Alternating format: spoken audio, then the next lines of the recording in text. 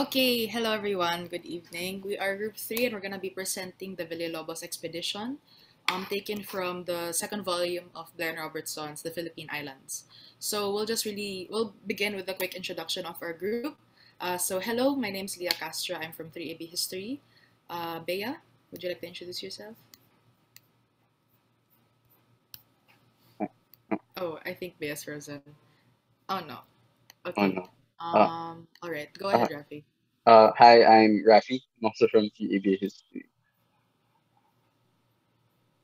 Hi, I'm Kiko, also from 3AB History. Hi, I'm Elmo from AB Literature English. And then our other groupmate is Bea Alejandro. She's also from 3AP Sorry, History. yes, I'm from Ayan, 380. there. Okay. Sorry, my Hi, net. Bea. It's okay. Welcome back. All right. That's our introductions done. Let's proceed with our presentation. Okay, next slide, please, Rafi. All right, so we'll begin with who wrote the text. So we're gonna quickly discuss and give an introduction on the main contributors to the Philippine Islands and the other notable figures that contributed to our text. So we'll begin with Emma Helen Blair and James Alexander Robertson. So um, as you can tell, the Philippine Islands is made famous because Blair and Robertson is like their alternate name for the paper. So, born on September 12th, 1851, in Wisconsin, Emma Helen Blair, or as we normally call her, Blair, is well known for her work as a historical editor and translator due to her mastery in the French and Spanish language. Upon graduating from Ripon College in 1872 and teaching in public schools, as well as working as a newspaper editor for the Milwaukee Associated Charities, she pursued postgraduate studies at the at the University of Wisconsin, starting in 1892. In 1896, she became an assistant to Reuben Goldthwait, a fellow historical writer and librarian, in translating, annotating, and editing around 73 volumes of the Jesuit Relations. And then in 1903, she and James A. Robertson became associates, translating and editing the 55 volumes of the Philippine Islands that we read of today. As for James Alexander Robertson, born on August 19, 1873, in Pennsylvania, much like his colleagues, Robertson is a recognized American historian and archivist specializing in Philippine and Latin American history. Excuse me.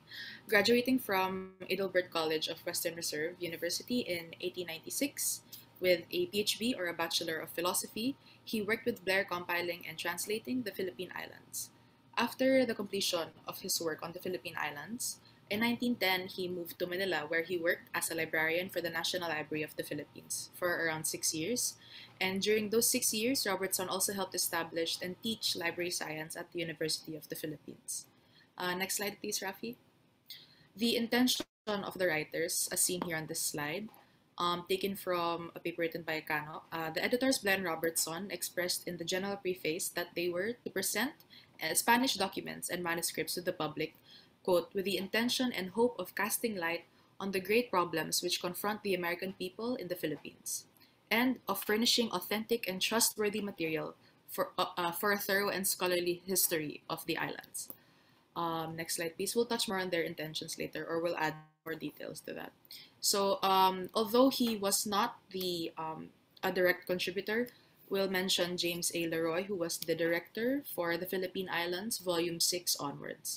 So, James A. Leroy is known most for being secretary to Dean E. Worcester in the Philippine Commission in the 1900s. Quite the controversial figures, actually. Their reputation was caused by their avid defense of U.S. colonial policy in the Philippines. Now, before becoming a director for the Philippine Islands, starting Volume 6 onwards, as I said previously, he heavily criticized Blair and Robertson's work. By becoming the director, he had begun constructing the compilations in order to support American imperialist movements, discrediting and dismissing records that account the contribution of the Spanish and Filipinos alike. We'll touch on this again later. And then next slide, please. Just to also add, we have some more translators that contributed to the Philippine Islands. So these are some experts on Spanish America as well. We have Edward Gaylord Bourne, Herbert E. Bolton, and Henry B. Lathrop. I'd just like to add for this specific volume of the Philippine Islands, which is volume 2 for the Villalobos expedition, it is credited specifically to James Robertson, who mainly translated the document. That's all for a quick introduction on the contributors to the text. Next slide, please. Thank you. So before I go into the text that we were assigned, I first want to explain about the Philippine Islands itself. So the Arthur Clarke Company wanted to publish a series of Spanish documents about Philippines collected from different libraries and archives to translate them into English. This eventually became the 55-volume series called the Philippine Islands 1493 to 1898, also known as Blair and Robertson after its two authors. More specifically, our report focuses on the second volume out of 55, which details and summarizes the expeditions of 4 different voyagers sent by Spain to the Philippines, namely Loaiza, Saavedra, Villalobos, and Miguel Lopez de Legazpi. So our report specifically focuses on Villalobos' journey to the Philippines because he is the voyager out of the 4 who spent the most time in Mindanao. And this volume uses a lot of letters in order to narrate or give a narrative about his journey going here to the Philippines. Next slide, please, Rafi. So before we go deeper into the text, I first want to introduce you to our sort of protagonist, Roy Lopez de Villalobos. He was born in around 1500 and he died in 1546. He was a Spanish explorer sent to the Philippine Islands in 1540. He is described in the text as a man of great experiences in the matters of the sea, and he is most known for giving the name Las Islas Filipinas to the Philippines in order of King Philip II of Spain. He passed away on the 4th of April, 1546 in Ambon, Moluccas Islands in modern-day Indonesia. So next slide, please, Rafi. So I want to first off start with how this expedition started in the first place. So Villalobos was commissioned in 1541 by Antonio de Mendoza, who was Spain's first colonial administrator to the New World, to send an expedition to Islas de Poniente, sorry if the pronunciation is wrong, which in Spanish means Islands of the West. So he was given 4 galleon ships on his journey, namely Santiago, San Antonio, San Jorge, San Juan de Letran, and 1 small galley named San Cristobal, and 1 fusta, which is a smaller ship, like a lifeboat, named San Martin. And each ship had its own respective captain and crew. So Rafi, can you go back, please? Yung first slide. Ayan. Okay, so it is said that by February 29, 1544, they were said to have seen the islands of Mindanao, modern-day Mindanao, San Juan, and San Antonio. Next slide, please, Rafi. So his group left Spain by around, I forgot to mention that his group left Spain on All Saints' Day, so November 1, 1542. So one of the vessels actually was badly damaged before reaching the island of Matalotes. And this journey was not easy for them because it was a really rough journey. Besides the weather conditions, they were said to have suffered from famine and sickness. Especially, this is especially clear when they reach the island of Sarangan, modern-day Sarangani. So there, we can see that there on the map that they went to Sarangan, which is the tip of Mindanao. And food supplies was said to be low. And while at first they had sufficient supplies, of course, but since they were a lot of people, they had to later resort to eating animals on the island, such as dogs, cats, and rats. And when that didn't work, they also had to resort to eating unknown plants and bugs. These unconventional food sources were said to cause death and disease amongst crew members. The reason why they had to resort to hunting was because they weren't really welcomed by the natives, so they tried to attack and take the resources by force. But when they tried to do that, they realized that the natives fled instead. So next slide, please. So their fate changed when they arrived in Tandaya, which is located in either modern-day Samar or Leyte. So they went to Visayas after that. And when they were there, they were well received by the natives. So they were able to leave their sick men there while the others left to search for their missing comrades in Mindanao. But to no avail, they didn't find any. So when those who left to look for their lost comrades returned to Tandaya, they discovered that the sick men that they had left behind had already departed on the San Juan. And after a few months, Villalobos, forced by hunger, hostile natives, and being shipwrecked, had to go to Moluccas, a Portuguese territory located in modern-day Indonesia. So we took the journey from Visayas all the way to Moluccas in Indonesia. And while they tried to negotiate with the Portuguese, it didn't really fruit to anything successful, because what ended up happening was Villalobos and a lot of his men were sent to Ambon in modern-day Indonesia, and they were left in prison, and that's where Villalobos eventually died. Next slide, please. Thank you.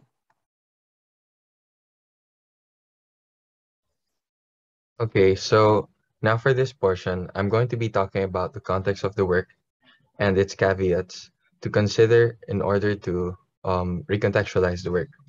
So it should be noted that the main audience is the American people, to educate them about the Philippines.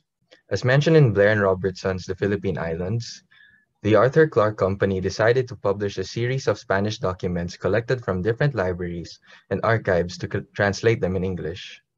Next slide, please. However, the intention behind these publications was to, and I quote, cast light on the great problems that confronted the American people in the Philippines. It should be noted that Leroy was the secretary of Dean C. Worcester, the propagator of the evolutionary anthropology that supported imperialist America. At this point, the text became part of the American imperialist agenda.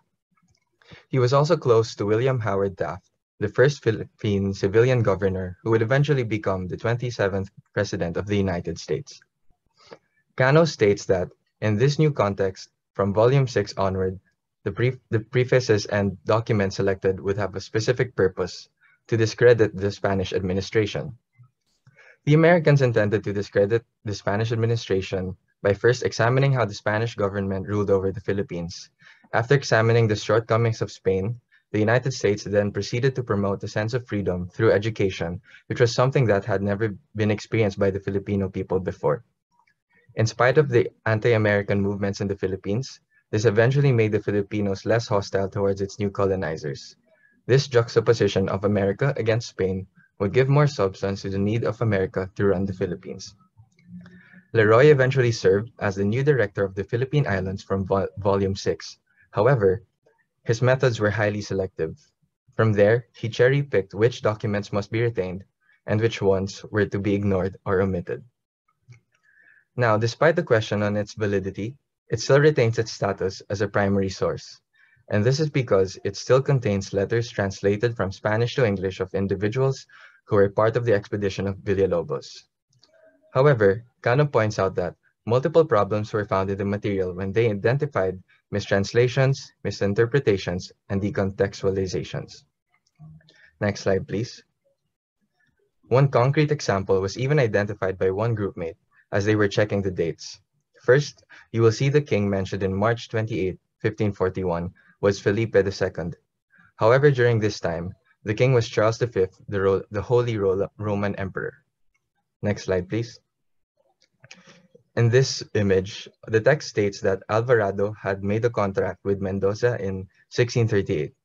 However, Pedro de Alvarado had passed away in 1541, so this would have been completely impossible. Next slide, please. Another example would be conflicting dates in the text where a priest claimed to have landed in Mindanao on February 29. Villalobos had claimed that they landed in Banganga in Mindanao on February 2. Though it is easy to note that these could be considered as simple human error, it begs the question, what more of the text had not been properly examined and corrected? And given its selective nature, how could this text be fully trusted to begin with, despite it being primary?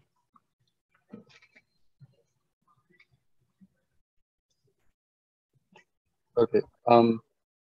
We selected three passages that, in our opinion, need to be analyzed and taken note of. First of which is this particular passage from page 63 of the text, a section of the contract between Antonio de Mendoza and Ruy Lopez de Villalobos, which reads, in case one vessel be separated from the fleet and reach any land, the captain must see that the natives are well treated. The men shall not enter their houses, towns, or temples, or talk to the women, nor shall they take anything to eat or any other articles. Before you appoint a man who understands trading, and he shall buy for all what they may need, and you shall try to find out the products of the land, and to procure the specimens thereof, and ascertain the character of the people and the land, so that when we meet you there, you may advise me of everything, and his most illustrious lordship may have knowledge of it all. We chose this particular passage because it highlights that in the art of colonizing, brute force is not always the best option. The Spanish conquistadors recognized the importance of gathering and fostering good relationship with the natives so they can get more information about the people and the land so they can create a better settlement. Furthermore, they also understand the importance of gaining knowledge about the people themselves in order to successfully subdue them. Villalobos, however, was not successful on many occasions in gaining the trust of the natives that they encounter in their expedition, which resulted in the many misfortunes that befell them. The second passage we chose comes from the account of Garcia de Escalante Alvarado, who was with Villalobos, dated August 7, 1548, which reads, upon capturing this island, we found a quantity of porcelain and some bells, which are different from ours, which they esteem highly in their festivities, besides perfume of musk, amber, civet, officinal storax, and aromatic and resinous perfumes. With these, they were well supplied and are accustomed to their use. And they buy these perfumes from Chinese who came to Mindanao and Philippines. The island that he was referring to is Sarangani, which what with they pointed out was in the southernmost tip of Mindanao. Um, we chose this passage because it highlights that even though Sarangani was in the southernmost tip of Mindanao, um, it already been trading with the Chinese merchants from the north. Furthermore, these lines are indicative of the riches and the level of development present on the island. Their ethnocentric point of view, with the passage Some Bells, which are different from ours, highlights both the perceived exoticness of local products and the similarities with the technologies and practices framed by their own culture. For our third passage, it talks about the various opposition facing the expedition. And here you can see the offensive arms of the inhabitants of these islands are cutlasses and daggers, lances, javelins, and other missile weapons, bows and arrows, and culverins. Their defensive arms are cotton corselets reaching to the feet and with sleeves, corselets made of wood and buffalo horn, and cuirasses made of bamboo and hardwood, which entirely cover them. Armor for the head is made of dogfish skin, which is very tough. In some islands, they have small pieces of artillery and a few arquebuses. So we chose this excerpt because in spite of the obvious racism and vilification felt within the narrator's tone, a significant sense of wariness can also be detected. Spanish and generally European colonization efforts are rooted in the application of a technological overmatch. To offset the numerical limitations feasible within the demands of the expedition, as well as maintain dominance in the interest of long-term imperial ambitions. Essentially, it's a pragmatic economy of force. However, the detailed recollection of the nature of the island's warriors shows that any attempts to establish colonial rule or even sustainable victory would be difficult. The presence of firearms is significant, even if deceptively primitive by comparison. Militarization of local forces pose a definite challenge to the expedition. Next slide, please.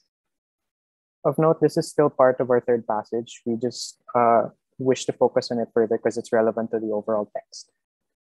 So this passage in particular highlights the unfamiliarity of the predicament.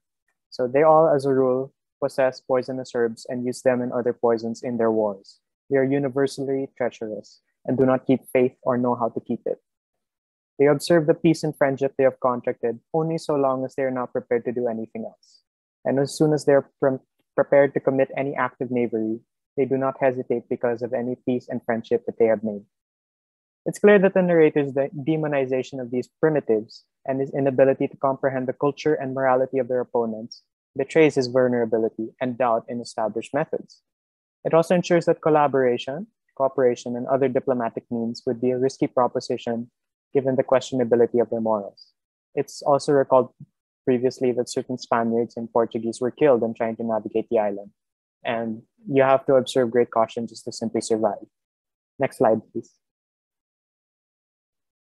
So, in conclusion, the Villalobos expedition and the text itself serves as to the impermeable nature of Mindanao's socio-cultural borders. And the sort of patterns observed in this expedition, you can see it resonate in the centuries to come. Despite the hostility of the peoples and indeed the geography itself, Mindanao held a thriving microcosm of Filipino civilization that lacked the social malleability of those in the other two islands, as you can see with the cooperation. The difficulties of the Spanish, the stringent security within the expedition and its personnel, and the constant financial dynamics meant to balance the leadership's various demands highlight the difficulties of 16th century travel and settlement, ensuring that any venture desired by the Europeans would not be without significant risk. Thank you. Thank you. Yes, that concludes our presentation. Next slide, please, Rafi, just to show our sources. So we only have two sources, mainly the paper by Cano and then the Blair and Robertson paper. But yes, next slide, Rafi. Thank you. We're open now for questions.